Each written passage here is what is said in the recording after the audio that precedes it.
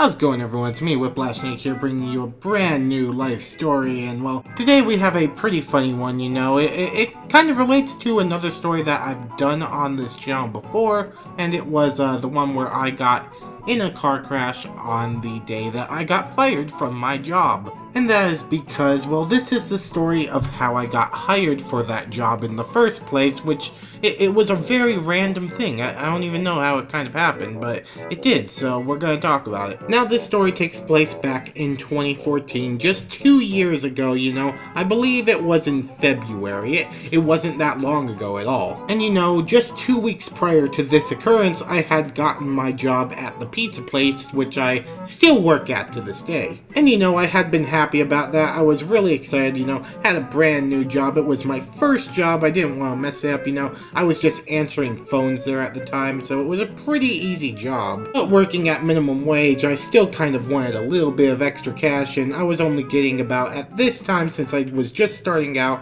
I was only getting about 3 days a week, so it wasn't that much of a cash flow. But you know, just being out of high school and just like, I was pumped, I was ready to go, I had money now, I had a job, and I felt like a full-blown fucking adult. And trust me, that's not a good thing. It fucking sucks. On this particular day, I was waking up early, you know. I'm normally a very late sleeper, you know. I don't wake up until it's the double digits or past those. And yes, I still do that to this day.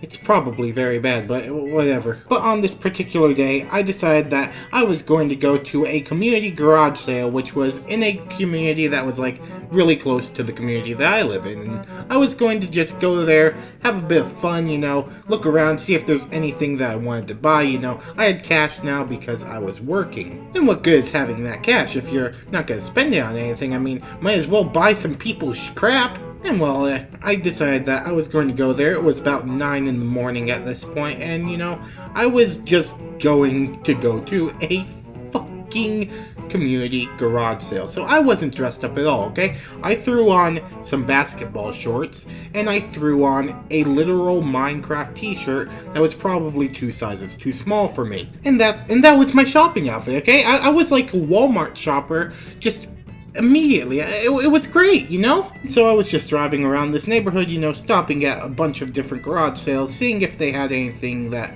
you know, I would be interested to buy, and well, I ended up actually not getting really anything at this garage sale because it was an old person community and all they were selling was like records and their old rags and probably a vase or two, possibly a wheelchair, but you get the idea. It wasn't really anything that I was interested in. Really the only thing that I came upon that I was interested in was a little thing of a Breaking Bad series, all of them, just like a box set. And the guy wanted like 40 bucks, so I'm just like, yeah, you can fuck off, mate. No, I got that shit on Netflix, I can just watch it, I don't need the physical copies of it. As I was driving around, you know, I get a call on my cell phone, and, you know, I look at it, and it was a number that I didn't recognize, so I answer, I'm just thinking that's probably a solicitor, and the person answers with my name, and that made me stop, like, okay, who is this? And they're like, it was in a very heavy accent that I really couldn't understand too much, so they said, oh, you had applied for a job about 6 months ago, and we are calling you back now to see if you are still wanting it. I'm sorry, that fucking accent was really racist.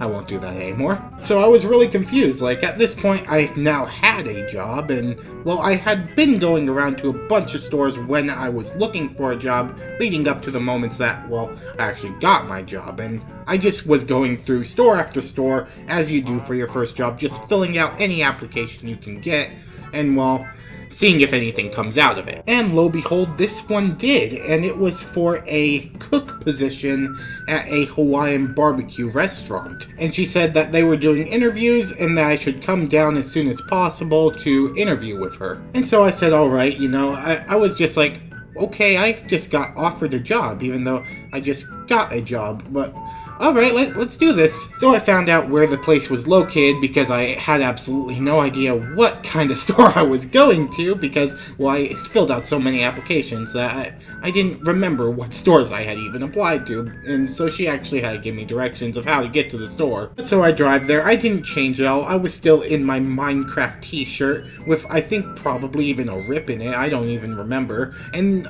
like, little basketball shorts. It was not the outfit that you would want to go into an interview with. This was possibly the worst outfit that you could ever go into any interview with, and I don't think I was even wearing socks in my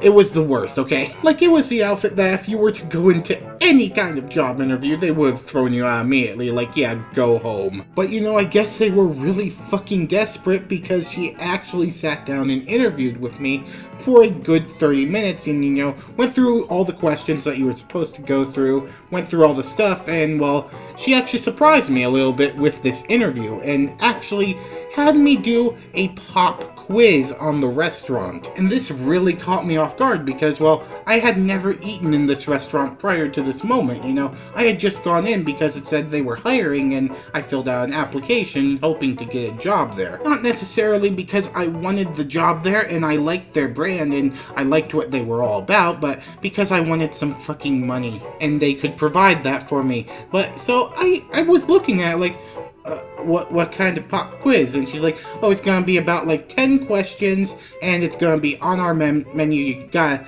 tell me what we have on these different platters. We have to know what is our biggest seller. You have to know all this stuff.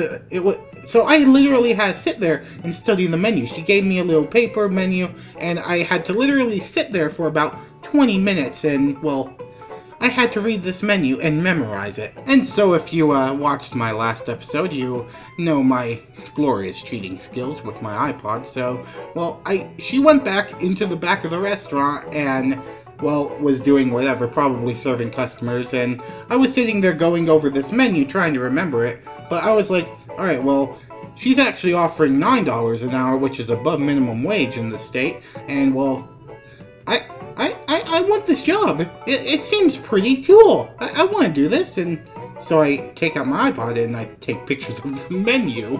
And she comes back and asks me if I had actually finished it and everything and that I was ready for the quiz. And I said yes, and she gives me a little piece of paper with like 10 questions on it. And it was like, what's our most popular dish?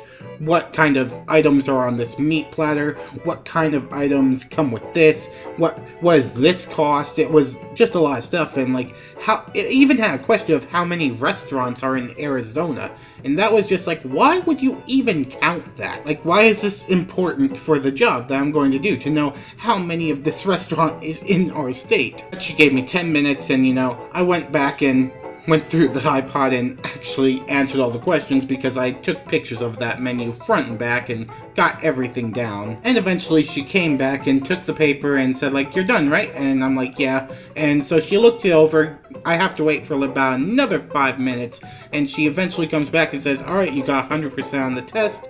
You basically have the job, so I just need this personal information from you and you can start working tomorrow, basically. And so, you know, I get all the stuff for her, get it all settled out, fill out the tax forms and everything, and she gives me my uniform, and I'm just like sitting there shocked, like, wow, I was going for about 6 months to a year at this point looking for a job, and I just got 2 of them back to back within 2 weeks of each other. This is insane. And so, you know, I had to work out availability with them because I was still in school at this time and I needed to work that out and everything. And eventually problems came up with that and I had to schedule between that job and my other job at the pizza place, and well, it just got to a point where it didn't work out anymore, like you found out in the other episode that I told you about this. And don't worry, I have more stories about this restaurant of the time in between me getting hired here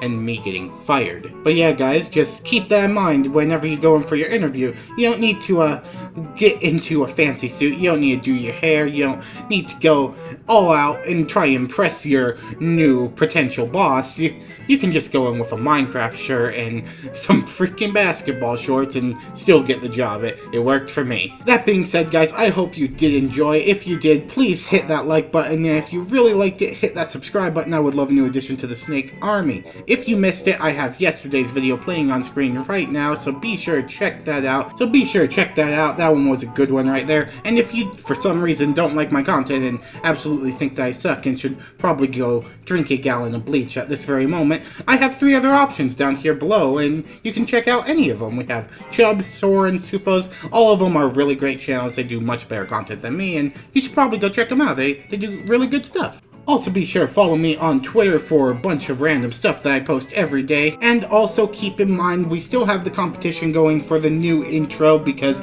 my current one is fucking cancer. So be sure to get those submissions in because we only have 3 days left before it actually closes. That being said, guys, I hope you did enjoy this episode once again. I will see you on the next one. Whiplash signing out.